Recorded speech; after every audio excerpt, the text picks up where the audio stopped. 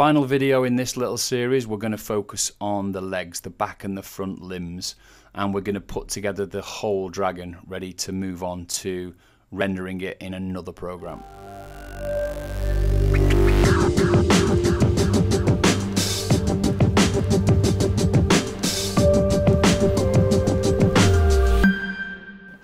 Okay, so we've done the wings, the spine and the body, the hips and the front end. And we're now going to go on to, we've done the heads and we're just going to do the arms and the legs. So we're on a locked layer, so let's have a look what the layer situation is. So we've got 3 locked layers. We'll make that wing invisible again, so we'll make it transparent.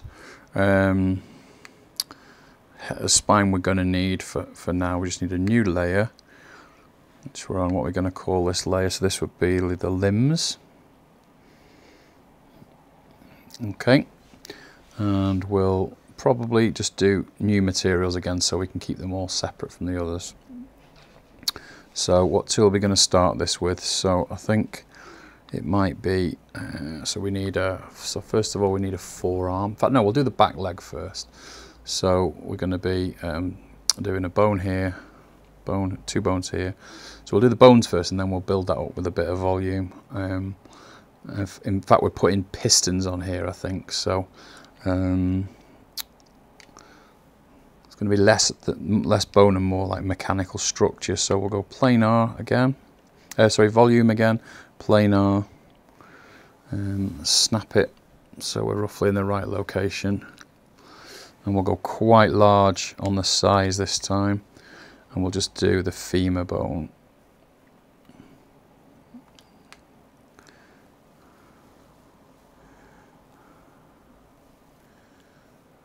It's going to be large. I'm putting a hole in it all the way up. Looks a bit odd at the top, but I quite like it actually. So it'll be lightweight and it's going to have a piston at the back. So again, what have we done that we always do on all these videos? Started off, I only just noticed when I start without mirror, so let's put that mirror back on. I think every single video I've done the same thing. So we'll start here.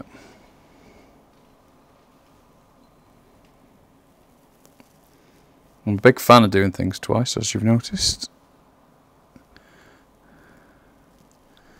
Seems to make me do it different each time, which is a good thing. So we're going to have a big rotator hip joint here. So that will be the first part there. And I'm going to have 2 of those. So that will be fine.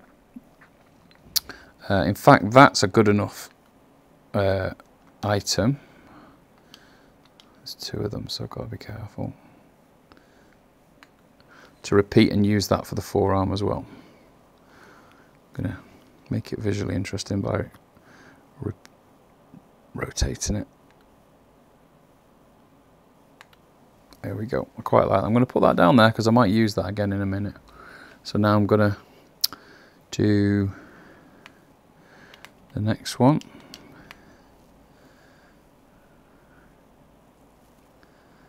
Which is the equivalent of the tibia and fibula.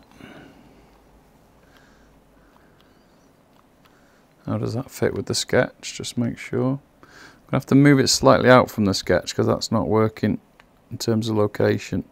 But that's fine. And can that work as a forearm as the base? Yeah, it can. So that's good. As long as it's not looking too repetitive, that's fine. Again, we'll save that for now. Let's just do a basic foot design.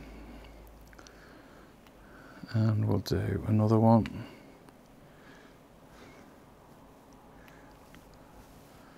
Like so. And we'll join those together with group. What I'll do is I'll put one of these in as an addition. That's great. Keep that out of the way.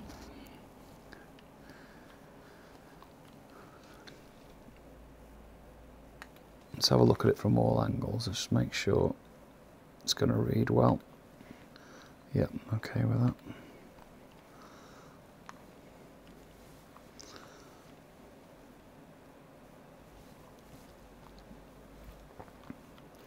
Again, cheat a little bit, we'll use it twice.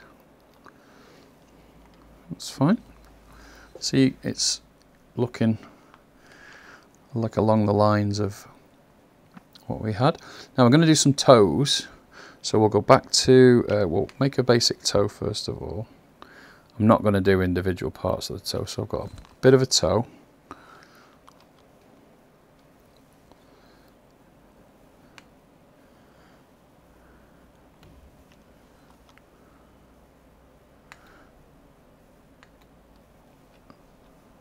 What we're going to do now is I'm going to go back to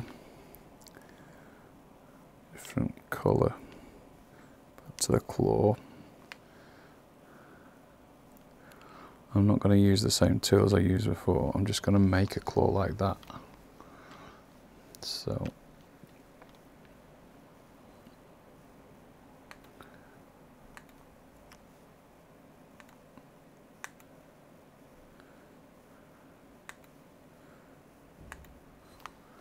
there we go.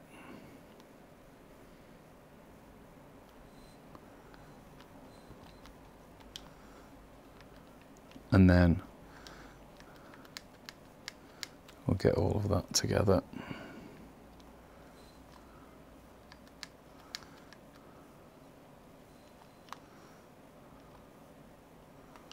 And once it's together, join it. And that will probably do us for our foot, which it does.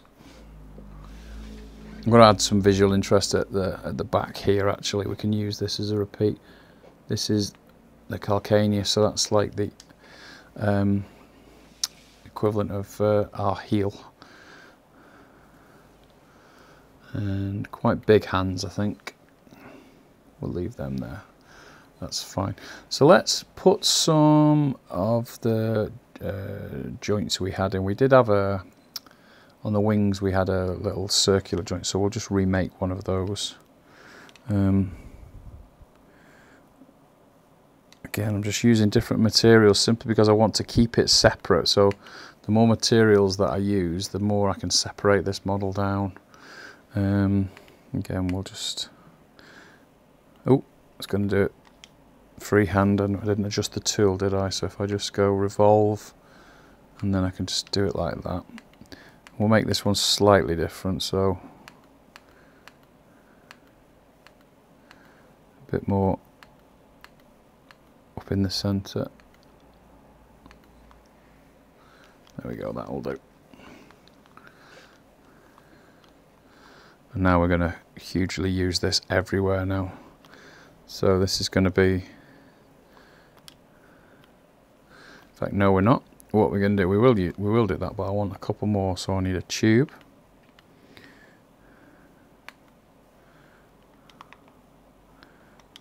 Redo that. I'm going to start with the tube here. This is going to be like a spindle that we'll use for all of these joints. Almost like the knuckles, if you know what I mean. There we go, that'll do. And then we'll make it into, we'll put him over there and we'll keep one copy over there, but then we'll do this. And we'll put this one on here, and this one on here. Take that and group it, and that'll be used right the way around all of these different joints. So a couple there, let's go in tight, definitely one here, definitely one here, definitely one here, and a big one, it's going to go right the way through here. So that one works well. Let's do the same on the back. It's very much a concept piece, as you can see, so I'm not massively worried if all of the mechanisms don't work as they would do on a 3D model that I was doing for if I was modelling it accurately to be modelled, if you see what I mean, to be used. This is really just got to look cool. There we go, I'll just put some on the inside. Wherever I think it needs a bit of visual interest, I'm just adding one. And what I did notice then was it would have looked great from one angle.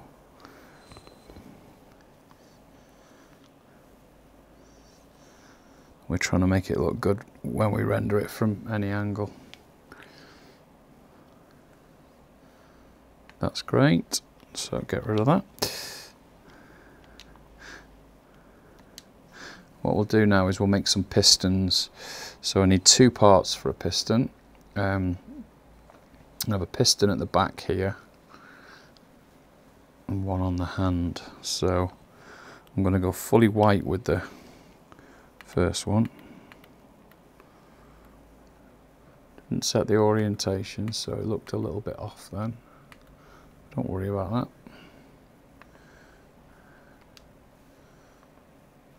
So there's one. I'm just going to repeat it. Before I do, I'll just change it to a dark metal.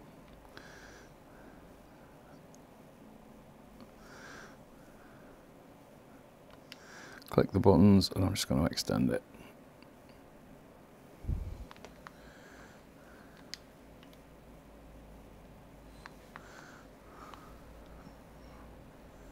That's about right. And now with this one,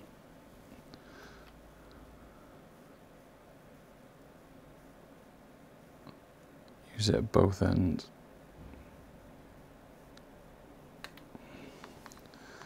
There we go. That'll do us for most of this.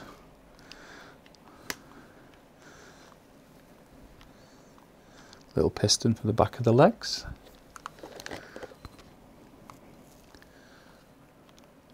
So we'll have that embedded here. Have a little one coming down here.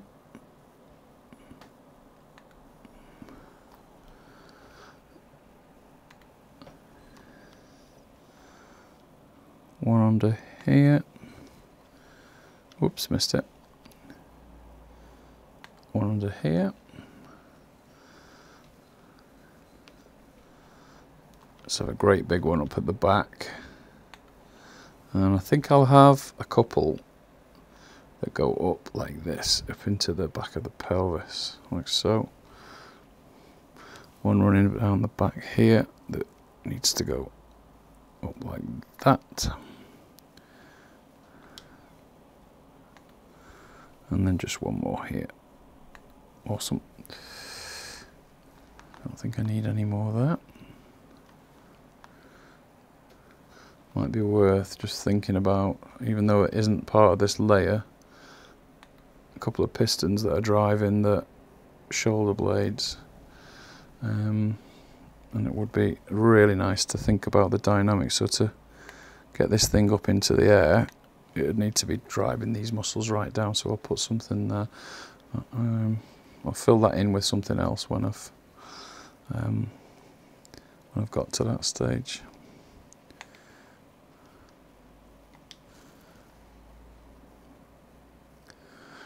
And there we go. So what I will probably do now is just add a little bit of piping, which I always quite like doing at the last job. We'll make a new layer for that. Call it Peeps. So pipes. And nice dark colour. Tool, we're going to use a stroke. Let's just double check it's fine. Yep. Small stroke. And the one thing that we haven't been doing all the way along, let's get settings on and put the mirrors on anyway, isn't it? So are we on the right layer? Looks like it. We'll lock those limbs, and now we'll go for it. We'll just put some pipes inside here. Too big. So it's just going to give me some. I always like to do this because I always think it just makes it look like there's a lot more mechanical complexity than there ever really is.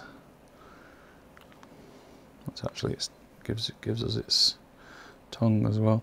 No, I've left it there so it's separate, and I'll just sum into the body, so we can always separate these at a later stage.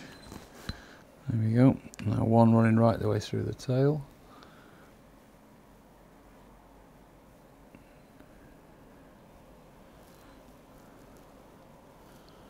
Back into the body.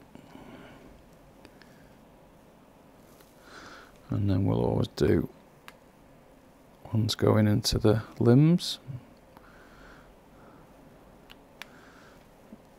I always try and hide any bad modelling that I've done with pipes. So if I've left joints open or just not reading particularly well, I can sometimes hide them with a little bit of this kind of work.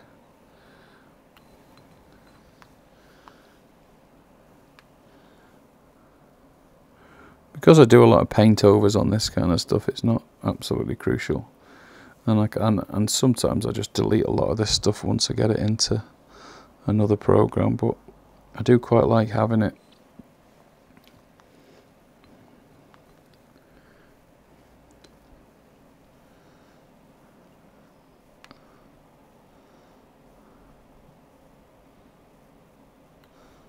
So that solves why that isn't attached to anything, because it's all wired in.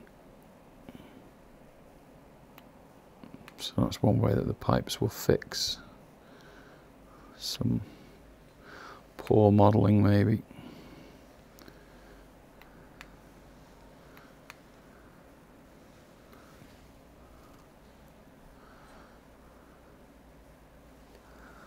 That's great. Now I'm just going to do one last thing that I've just thought of now. So I'm going to put that layer back on. So let me have a look at the transparency all being on. Just make sure it reads well. That's good.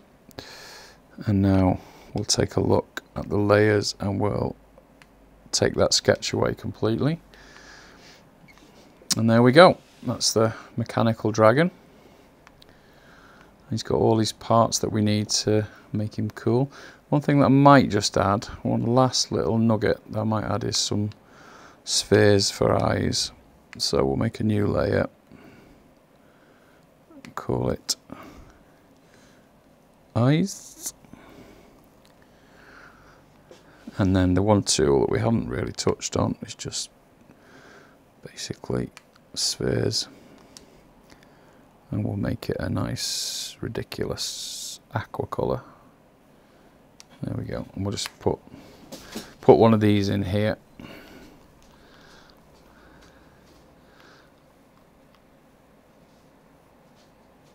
There we go.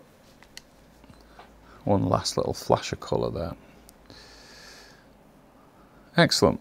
So let's save this out, and then we can have a look at it in, we can have a look at it in Cinema 4D in the next video. So, Mech Dragon 4.